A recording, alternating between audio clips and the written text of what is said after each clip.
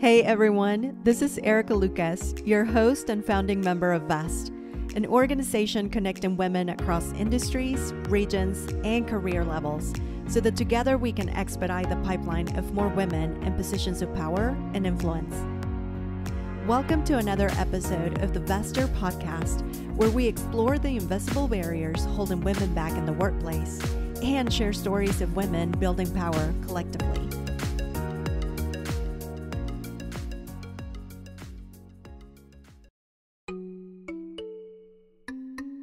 All of the publicly available data around women's health, we condense it and using data visualizations and summaries and comparisons so people have a quick place to come and find that.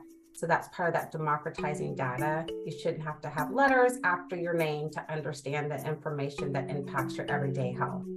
We track things all the way from women's pay gaps to broadband access in our rural communities, access to safe and affordable housing, environmental justice. And so that's also part of that kind of broadening the conversation around women's health and showing that, yes, environmental justice is reproductive justice. Living in a safe community is reproductive justice. It's more than just our bodies. It's much broader than that. It touches upon budgets and sex ed and everything. This wasn't undone in a short amount of time, and so it's going to take time to improve, but we can't stop speaking out and we can't stop leaning into some of those difficult conversations. Hey everyone, this is Gabby Eichenlaub, COO of VEST, and your host for today's podcast episode, where we discussed all things women's health with Jacqueline Blocker, the Data and Policy Director at Metriarch, an Oklahoma women's public health think tank that aims to normalize and broaden women's health conversations through data storytelling, policy evaluation, and interactive outreach events. We discussed everything from the social determinants impacting women's health to the role providers, employers, and individuals play in advocating for women's health and well-being. This episode is sponsored by Audible, the leading provider of audiobooks, podcasts, guided wellness programs, and more. So if you're looking for a book on how to level up at work or any other subject, Audible has over 1,000 titles for you to choose from. Head over to www.audibletrial.com/vesther and get a 30-day free trial plus a free credit to use on the book of your choice. To access our guest's full bio and for show notes, go to www.vesther.co/podcast. This recording was part of a more intimate coaching session with VEST members and has been repurposed to accommodate this episode. Always excited to brag about the work that Metriarch is doing. I joined Take Control Initiative as the Director of Data and Policy a little over a year and a half ago. And Metriarch is the data and policy arm of Take Control Initiative. It was a pilot program that was that's incubated within Take Control Initiative. So Metriarch is a statewide women's public health think tank. And so that's kind of how the infrastructure works out. So I'm heading up Metriarch, but then we're the data and policy arm. And it grew out of a need that our community partners realized that not only is women's health data hard to find, once you find it, it's hard to understand it. So, and most of our direct service partners don't have the bandwidth to even track this or to verify what is correct information. Is this the right data point? Oftentimes it's comparing cherries to oranges. So that's what Metriarch does. That's the value that we add for our community partners as all of the publicly available data around women's health. We condense it and using data visualizations and summaries and comparisons so people have a quick place to come and find that. So that's part of that democratizing data. You shouldn't have to have letters after your name to understand the information that impacts your everyday health. And so it's like that whole idea of making sure that knowledge isn't locked up, making sure that knowledge isn't in the echo chamber, that we're just not talking to one another about all of these data points. So, and then what's really kicked off since I've joined in the last year and a half is being able to take this data and use it to implement and impact smart policy around women's health. So we really become that trusted resource for lawmakers and for organizations that are trying to sponsor bills or stop bad bills. that trusted resource for what is good policy in the area of women's health. And so we're really unique in that regard. And what's really special about Metriarch and what I really love about it, which is kind of like the perfect culmination of all of my windy career goals and everything to get here, is that we don't just focus on bodily health, but we focus on the social determinants that impact women's health. So we're able to connect those dots and show all the intersectionality of all of the issues. And so really what's hardest for us is as not having mission drift, because when you look at it in that way, all policy is public health policy. And so that's what becomes harder for us. Before I started, Metriarch was tracking approximately 40 bills. This year, we started tracking over 80 bills. So just in that 3-year span, it's doubled the number of bills that impact women's health. And so like we track things all the way from women's pay gaps to broadband access in our rural communities, safe and access to safe and affordable housing, environmental justice. And so that's also part of that kind of broadening the conversation around women's health and showing that, yes, environmental justice is reproductive justice. Living in a safe community is reproductive justice. It's more than just our bodies. It's much broader than that. It touches upon budgets and sex ed and everything. So as you can tell, I really am proud of the work that we're doing. I'm proud of the fact that we're able to kind of get a seat at the table where other groups and organizations might not get seats at some of the tables that are kind of impacting the policy. Yeah, it's just really good work. And it's all about, like I said, broadening and normalizing the conversation around women's health and democratizing data, making sure everyone has access to it, all the way from stakeholders to individuals advocating for themselves in the clinical setting. It all factors into it. I know we're going to talk a little bit more about that. Would love to hear from you. What are some of the most significant health issues facing women in the U.S. today? There's a plethora of them. I'll hit some of the high. I think that one of the biggest health issues is the high rates of uninsurance for women nationally.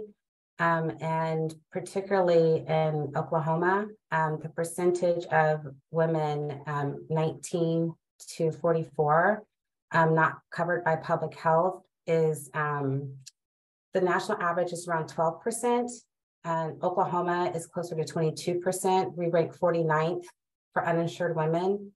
So I think that alone is, even with insurance, healthcare, adequate healthcare is expensive. So for those without insurance, that prevents them from going to get more preventative care, for them seeking the treatments that they need, for pregnant individuals not getting the prenatal care that they need. So it has a huge impact on the outcomes, the health outcomes. Another barrier and problem with the health issues is a higher rate of poverty for women. Oklahoma ranks 51st for women. So as they keep adding states, we'll just keep going lower and lower. So, all of those things are health and access to healthcare are those kind of factors that they determine when they're ranking states for women. So we're currently 51st, and part of that is we have a higher poverty level for our women in our state. Unfortunately, there is limited access to services. We have and especially in our rural communities, we have healthcare deserts. And then we have doctors that are leaving the state. We already were kind of strapped for doctors, but doctors are now starting to leave the state. And we don't have enough mental health services and enough OBGYNs per capita. So that's of concern. And then it's also a deeper concern. We have a lack of doctors and there's a lack of diversity of doctors, which also shows that's a factor in people seeking out healthcare and feeling like being heard. And sometimes it is more comfortable when there's someone that is more like you, at least somewhere in that clinical setting. And then also there's some stigma and discrimination around healthcare. And so that's something that I think we all can do better as a community in educating one another so that we can overcome those barriers to help providers be able to provide the care that they want to for their patients. And the one thing that we're very careful to do is not to like demonize or stigmatize any providers, because I think it's incumbent upon all of us to do better about learning how to get through some of those stigmas and barriers. But then again, that's why it's kind of important to have more diversity too in some of our healthcare providers to kind of help navigate some of those communications. So those are some of them. Obviously, reproductive rights obviously is the big, the lack of access to care and the chilling effect that that's having on a lot of doctors.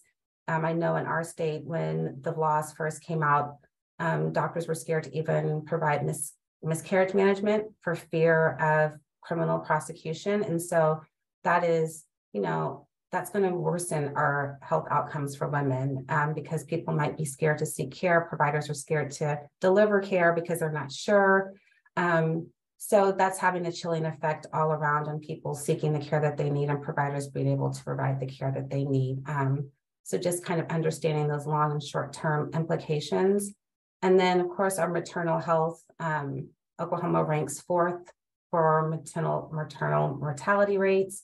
We've been consistently low in those areas. And so trying to make sure that we are being very intentional about trying to close some of those gaps, because it's over 3 times worse for BIPOC women with maternal mortality rates. So we see the data, we have the information, we just got to find better ways and solutions to try and attack that. And what's becoming harder is we're becoming increasingly more dependent on NGOs to do this work.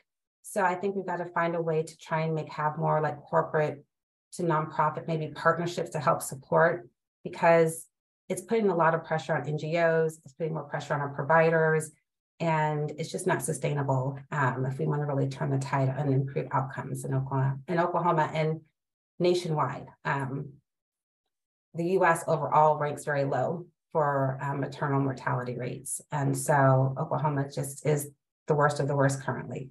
There's a lot to tackle there. And I'm glad that you guys are seeing those numbers and the data and all the data points for not just some of the traditional things that people associate with women's health, but just tackling it from all angles and just really seeing the implications of those, the trickle down effects of these policies that are coming out. Would love to know also, I think you could say overall, there's been some great strides in healthcare and access to healthcare, but also just in this past decade, I don't know if it's just me or, just the headlines that are out there, but would love to know from your standpoint, how access to healthcare has changed for women over the past decade and what impact this has had on all the outcomes and the factors that you just mentioned as well. Yes, well, the Affordable Care Act that was passed in 2010 definitely expanded and improved the uninsured rate. I don't think it got worse again in 2019, unfortunately, but it did improve because it provided for Medicaid expansion in states. So that definitely helped. It required insurance companies to start covering more preventative services, such as mammograms and pap smears. So just being able to have that preventative care for more women, that did help. And then it allowed for states to extend pregnancy coverage under Medicaid.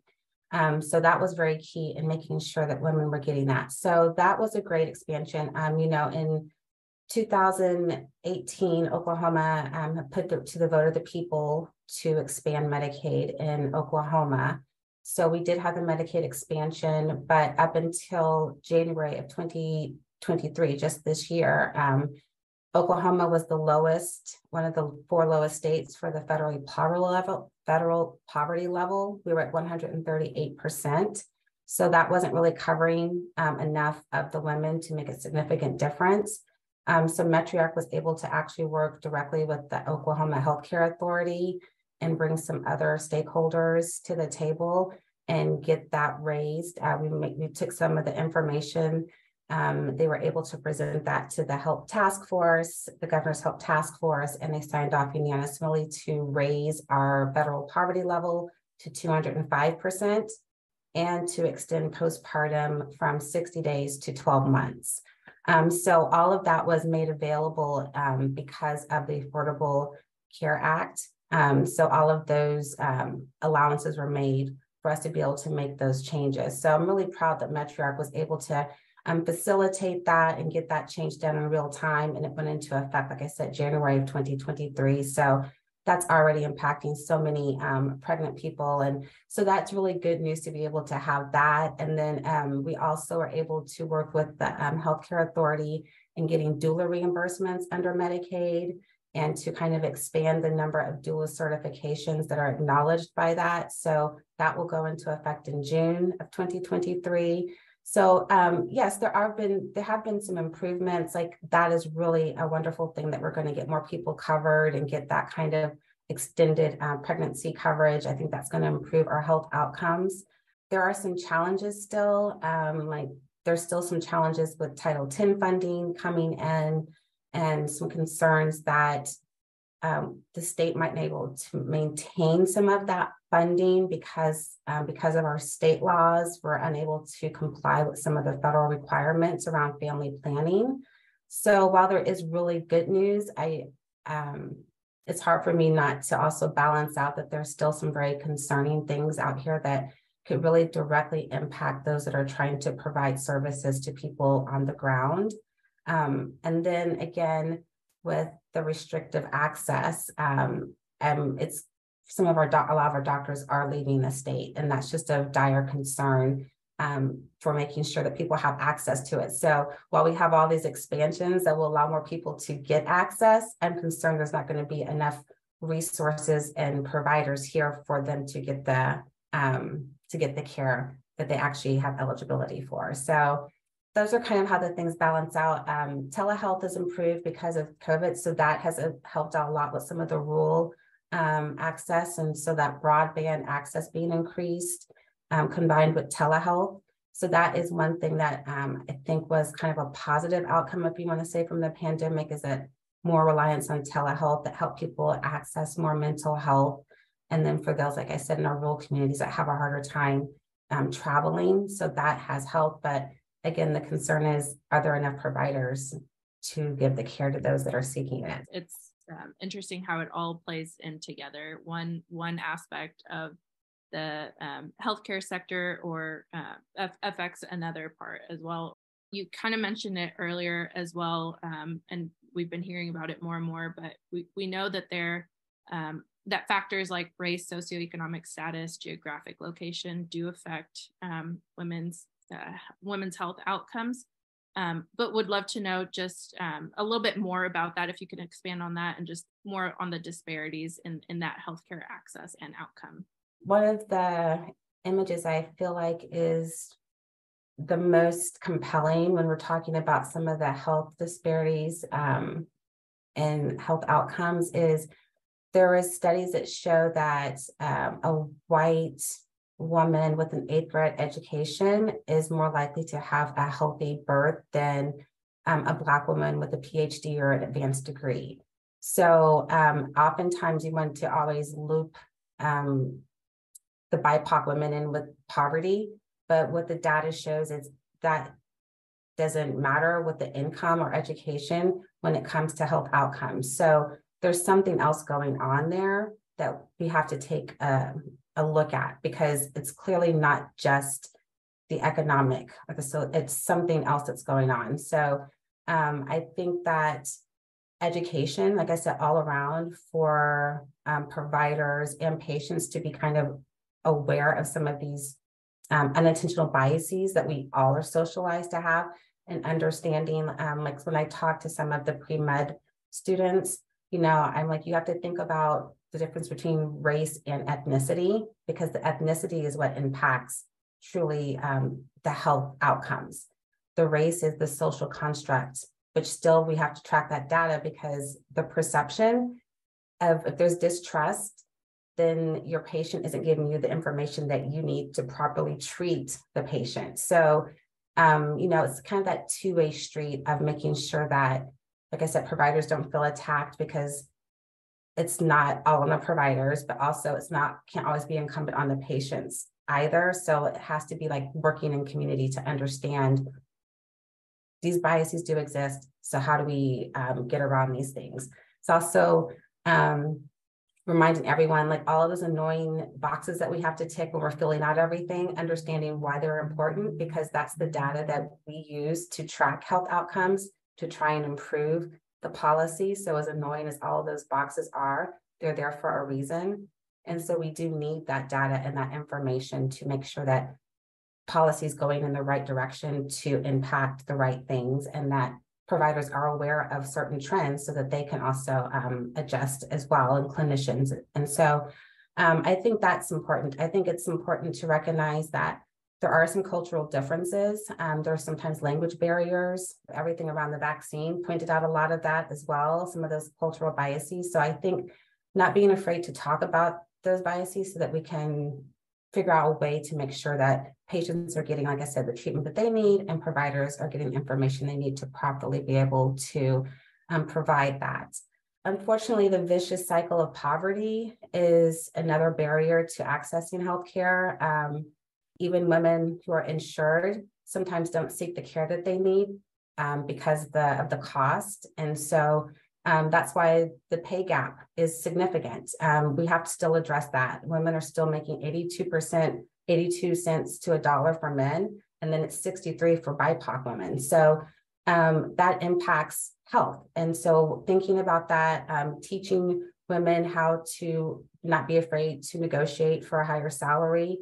And as women in leadership, making sure that we are adjusting our salaries adequately to match what male counterparts are making. So those are the things that we can do. And then maybe finding ways to get businesses to put pressure on some of the insurance companies to see, can we get better rates to help our employees out here, and not strap the employer with higher rates to help out their employees. So I feel like there's ways that we can all kind of work together to help this and show like the business impact of it sometimes. I think that helps in these conversations. As far as geographic location, Oklahoma, there's 41 out of our 77 Oklahoma counties that are considered maternity healthcare deserts. And like I said, those numbers are getting worse. 18% of Oklahoma women were unable to see a doctor in 2019 due to cost. And that was regardless of whether or not they had insurance. And then 30% of Oklahomans reported having unpaid medical debt. And so we are 8th most indebted in the nation with regard to unpaid medical debt. So those are other barriers to people seeking the care that they need. If you have to choose between putting food on the table and seeking preventative care, you're going to choose that. So the pay gap does play into all of that. All of it's interconnected. Access to safe and affordable housing. We had to add safe to it because affordable is one thing, but is it safe and livable housing? And that's become more difficult in Oklahoma to find safe and affordable housing. So access to parks, access to clean water, all of these things are interconnected. And so I feel like no matter what sector we work in, we could play a role in actually improving health outcomes for not just Oklahomans, for women around the nation. We're kind of talking about policy and how all this kind of affects what's going on currently. With the current political environment, what role do healthcare providers and institutions play in promoting women's health? I know you mentioned a couple just in what you were just saying.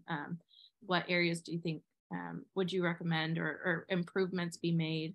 I feel for our providers right now, they're kind of in a difficult situation because many want to speak out, but like I know of some doctors that are receiving threats of violence, and there's state funding that they have to consider with their institutions. So the best place that doctors could speak out is making sure that the bills that are being passed are dictating how they're having to provide care are actually based on some medical facts, and because it is impacting the way that they are going to be able to provide care to their patients. So trying to find a way to speak to lawmakers without it being politicized and just saying these are the facts and this is how it's impacting the way that we do it. Because the way I see it is these doctors spent a lot of time and money to go to med school to get this expertise. And now someone without that expertise is dictating how they provide care.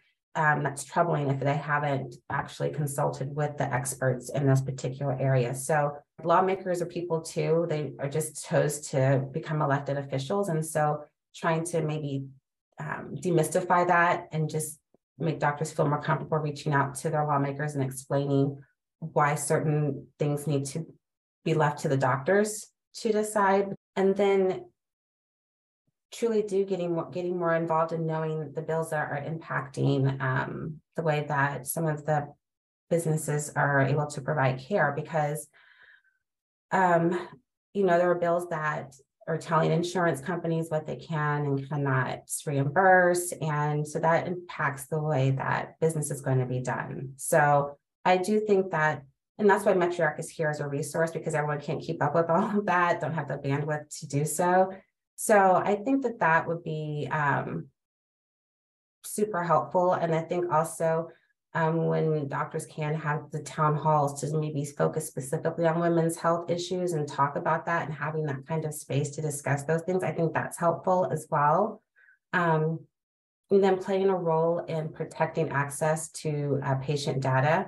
I think that privacy is going to be a really key issue now coming up for protecting our patients' access. So I think that doctors being kind of proactive and making sure that they're able to protect provider information and protecting access to patient data, I think is going to be very critical. Jacqueline would also love to know if there are public policies or programs that have been particularly effective in improving women's health outcomes, whether here in Oklahoma or throughout the U.S. that you've noticed. I will brag again on the work that Metriarch did with the Oklahoma Healthcare Authority and getting the pregnancy extension under Medicaid and getting that federal poverty level increased to 205%. And then the postpartum care extended to 12 months. And then the doula reimbursements that will go into effect in June. We continue to meet with the Healthcare Authority on a regular basis to make sure that the implementation is going smoothly and to make sure that we're catching any gaps in enrollment.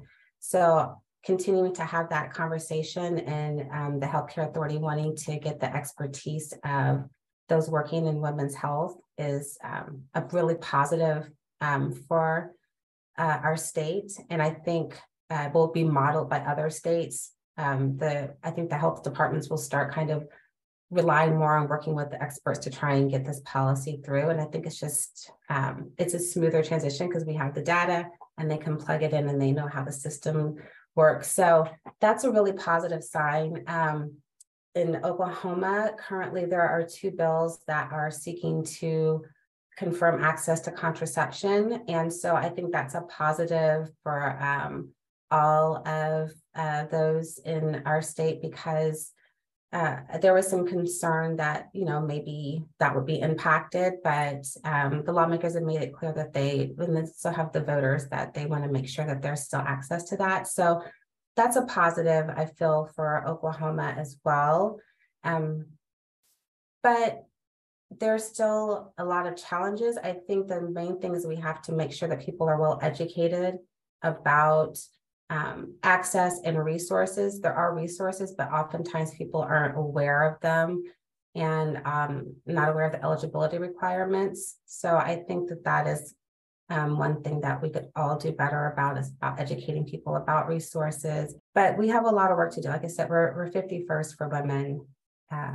We're at the bottom 10 for a lot for women, but women alone can't fix it. We can do a lot, but I think it's incumbent upon us to educate how, like you said, all this is interconnected and it impacts everything. It impacts our overall ranking as a state.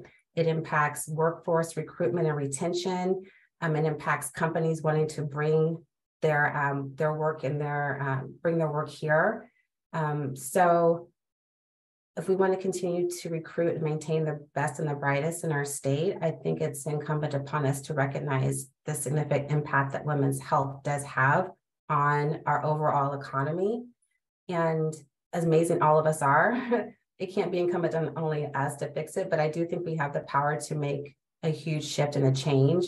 if we find ways to collaborate. Like I'm really big on the private and the non-for-profit partnerships and finding ways to kind of leverage that while making sure that we can keep people safe. Like, for example, Metriarch right now is spearheading an economic development and health coalition, and it's focusing on the impact that some of the restrictive bills are having on workforce development. So making sure that people understand that businesses are concerned about this and giving them that safe space to talk about it without having to be on the front lines of putting necessarily a name and a face to it, but being able to put that support behind knowing that this is impacting our workforce and our ability to recruit and retain talent. So just have to try from all angles because it is impacting all angles.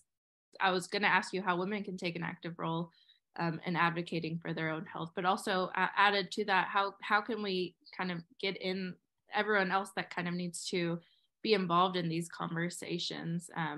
Any kind of tips or resources aside from Metriarch? Because it seems like Metriarch has a lot of resources that we can each tap into, but would love to hear from that angle as well. Well, absolutely sign up for our weekly newsletter, Fierce Facts. It comes out every Monday. That's chock full of great resources. During the session, we summarize the bills that are of note that passed that week. And then during session, Metriarch also hosts a Friday weekly legislative clearinghouse call. It's 30 minutes. It's open to all that are interested in learning about women's health. And we quickly summarize the bills that have passed that week that we are tracking or that community partners have requested that we review.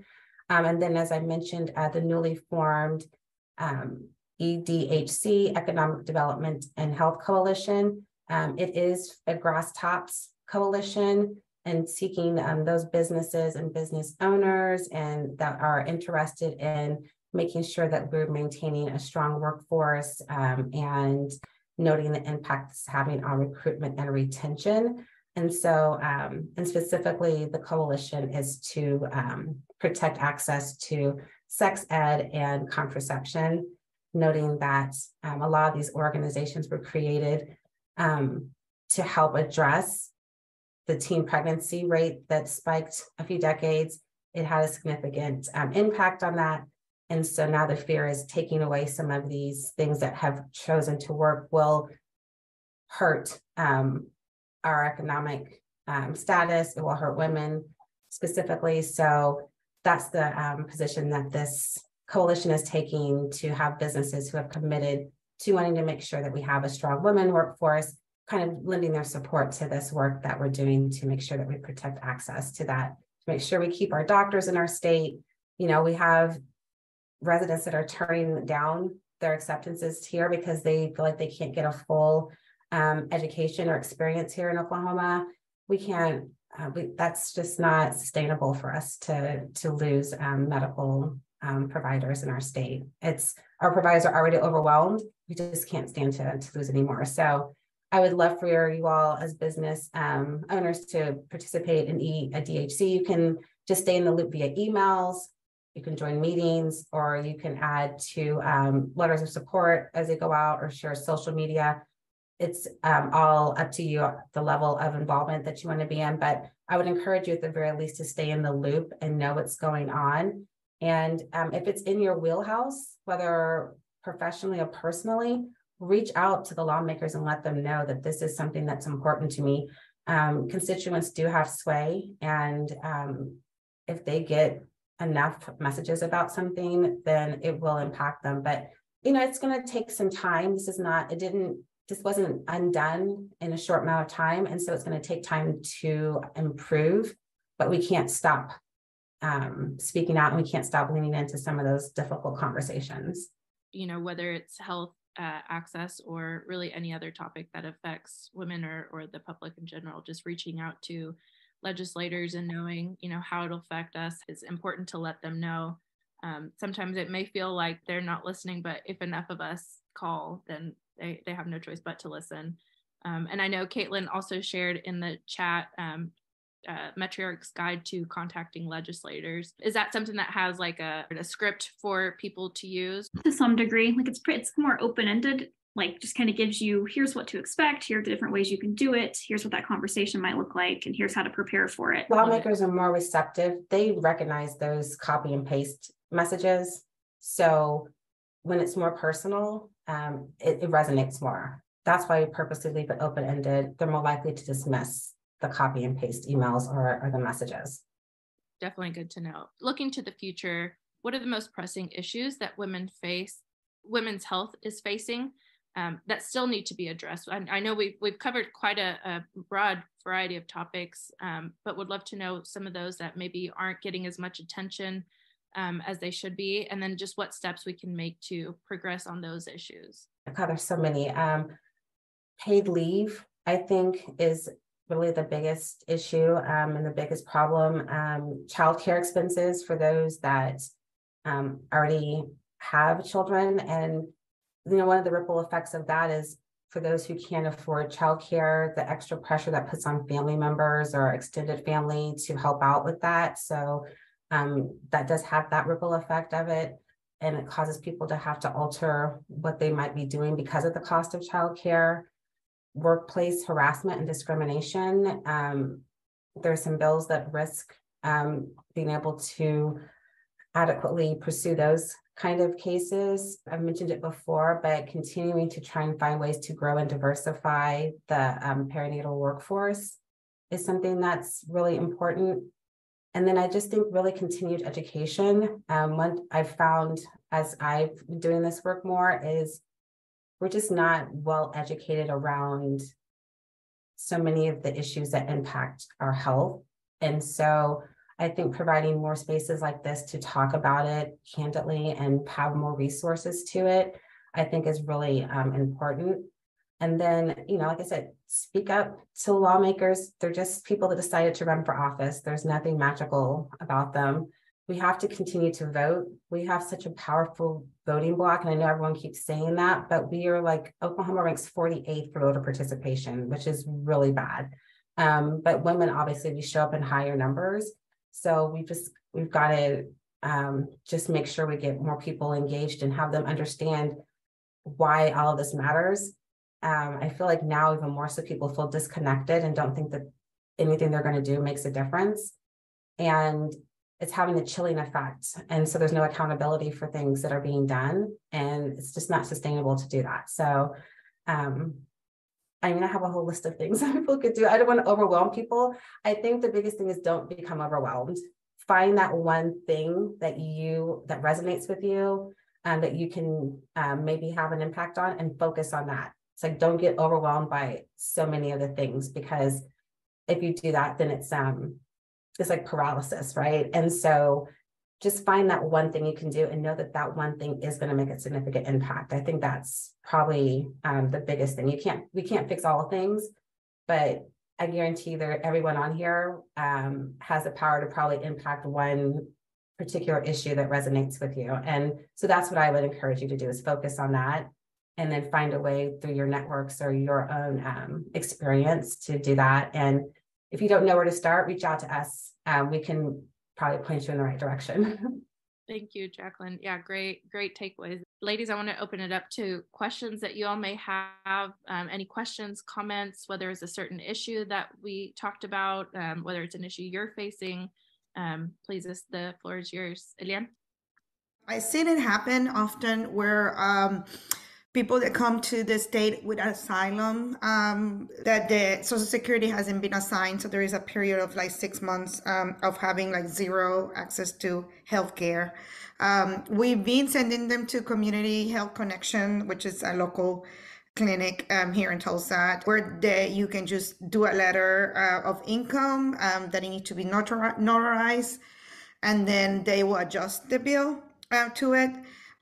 Interesting enough, they see healthcare, and a couple times they need to get a mammograms, and it's a process. I'm gonna just say it really quick, but I'm just when I finish, what I want to know is how we can improve this loan process. We provide, we just make the connection, they prove the income, then they get the voucher, they get the free mammogram. I think it's the next step. If the mammogram, they have to get a biopsy. That's where we stop, like the assistant stop. It's a long process. I don't know what are we doing to communicate. I am not on the health industry. I'm like, what are we doing to communicate? What are the resources that we have, and then is there any other possible way before you get your Social Security, or even if you're undocumented, to obtain medical or health assistance? I'm not complaining. No. What you just identified is that's a barrier to women's health, because if there's not someone to keep walking someone through that step, they'll stop at that critical moment because there's so much more going on. So having to go through all of that steps is difficult. So I think that there's probably a way maybe that we could find ways to streamline like let people know ahead of time, at least the steps they're going to have to go through. Like maybe that's something that we could create some kind of social media around, and then you could share it with your network so that people would have that. But the first thing when you started talking, I know Representative Provenzano last year ran a bill specific to how mammograms are reimbursed under insurance, because there was some way of the coding that was difficult. So I'm also wondering if there's a way to, and that bill sailed through without fail, and if there's some way to talk to her during the off season and see if there's a way to amend or add something to that bill that might provide additional.